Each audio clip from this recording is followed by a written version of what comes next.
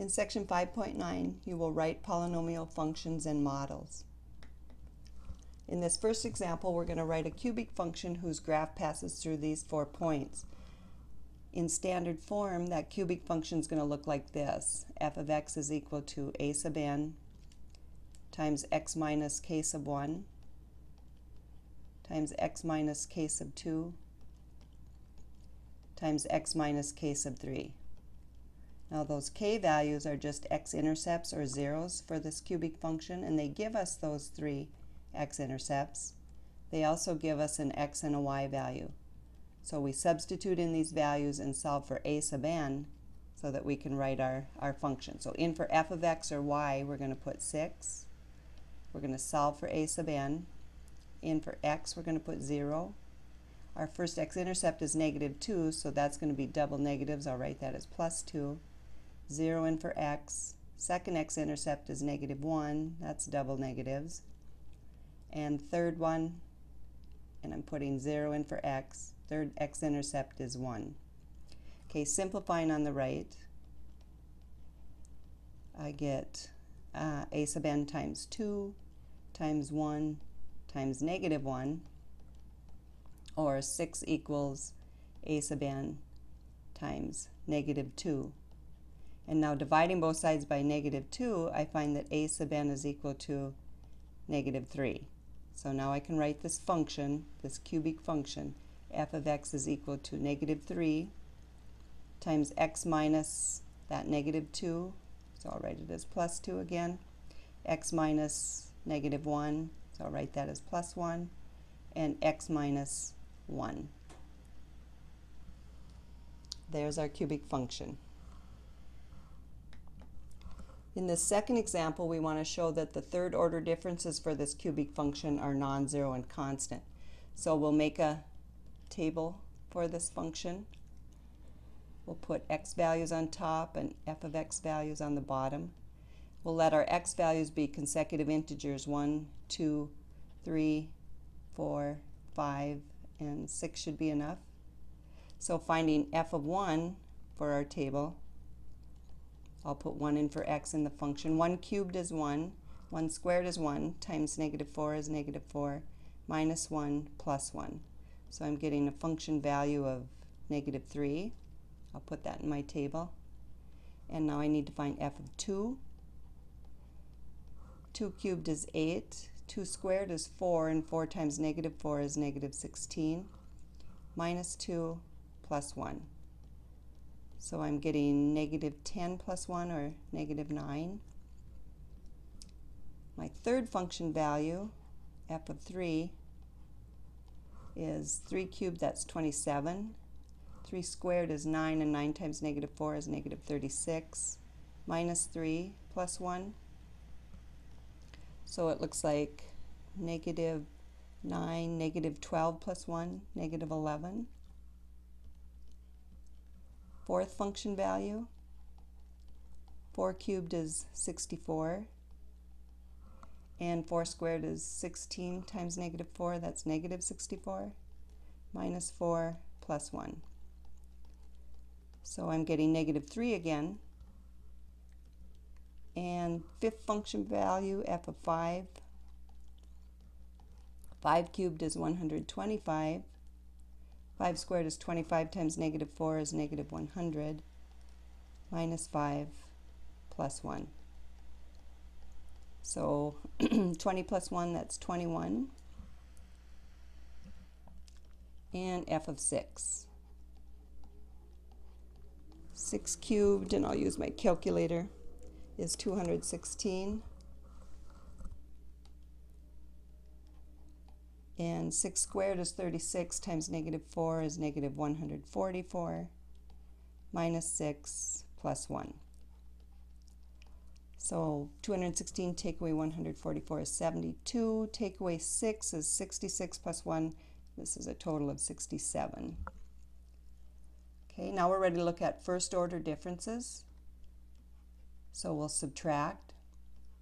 We'll subtract 67, take away 21, and that's 46.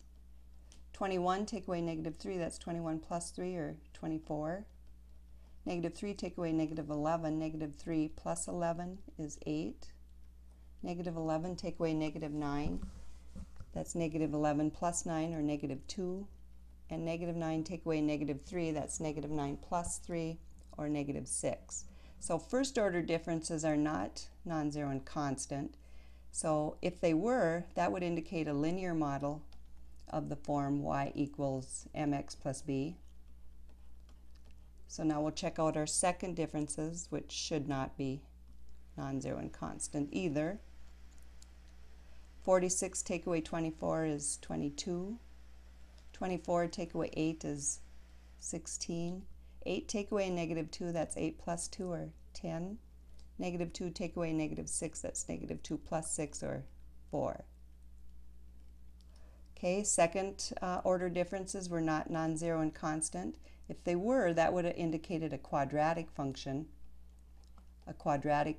or model of the form y equals ax squared plus bx plus c. Okay, and third order differences. Now, these should be non-zero and constant. 22 take away 16 is 6. 16 take away 10 is 6. And 10 take away 4 is also 6. So they are. We've shown that the third order differences are non-zero and constant, a constant of 6 for this cubic function. And the cubic model would be of the form y equals ax cubed plus bx squared plus cx plus d.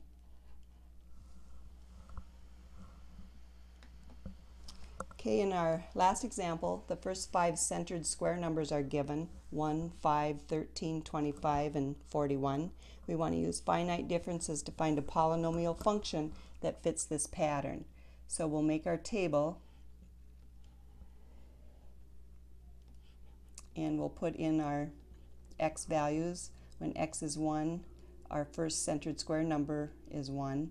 When x is 2, our centered square number is 5. Our third number is 13. Fourth number is 25. And the fifth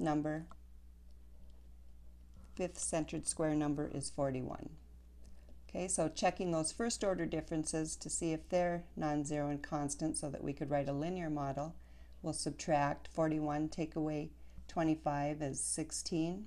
25 take away 13 is 12. 13 take away 5 is 8. And 5 take away 1 is 4. So the first order differences are not non-zero and constant. So now we look at second order differences. We'll subtract. 16 take away 12 is 4. 12 take away 8 is 4. And 8 take away 4 is also 4. So we have a quadratic model indicated because second order differences were non-zero and constant. And that quadratic model will look like this. F of x is equal to ax squared plus bx plus c. Okay, so we're looking for a, b, and c so that we can write this equation in x and y. So we need to write a system of 3 equations, 3 unknowns. And to do that, I'll use those first 3 ordered pairs. The smallest values is what I'm going to choose to use. 1, 1, 2, 5, and 3, 13. So to write our first equation, we'll substitute 1 in for y and 1 in for x.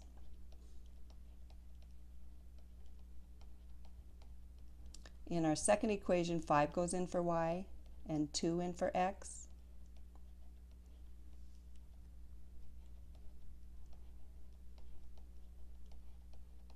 And third equation, 13 in for y and 3 in for x.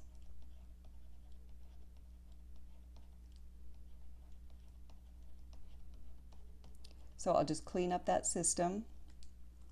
First equation is a plus b plus c equals 1.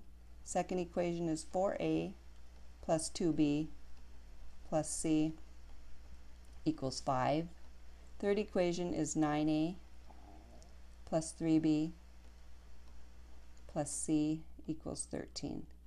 Remember, we can use substitution or elimination to solve this system. I'm going to choose to use substitution, So I'm going to solve for c first in that first equation. It's equal to 1 minus a minus b, and I'm going to substitute into the other two equations for c. So I have 4a plus 2b plus c, which is now 1 minus a minus b, and that all equals 5. Into the third equation for c, I have 9a plus 3b plus c, which will be 1 minus a minus b, and that's equal to 13.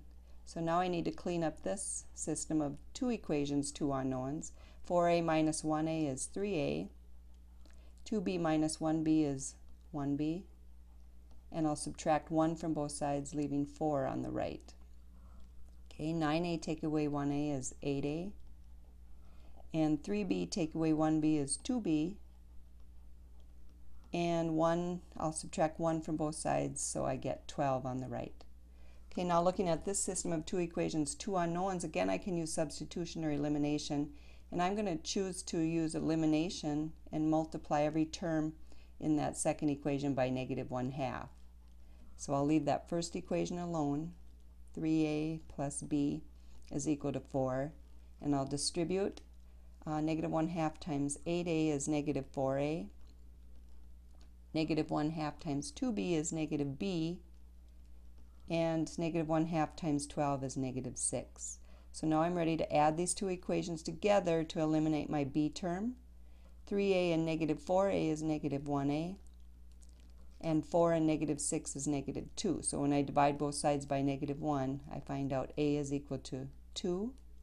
And now I can go back to either of the two equations in that last system. I'll choose the first one and solve for b. So in for a, I'm going to put 2.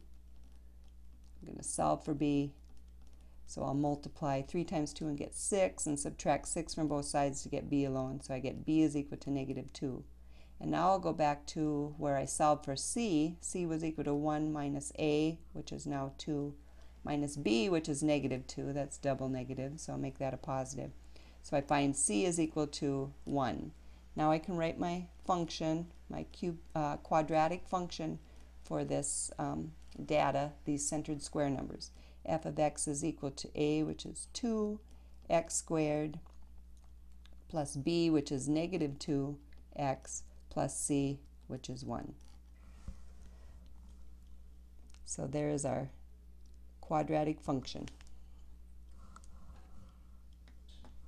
Include with your notes of this video guided practice problems 2, 3, and 4 found on pages 394 and 395 of your textbook.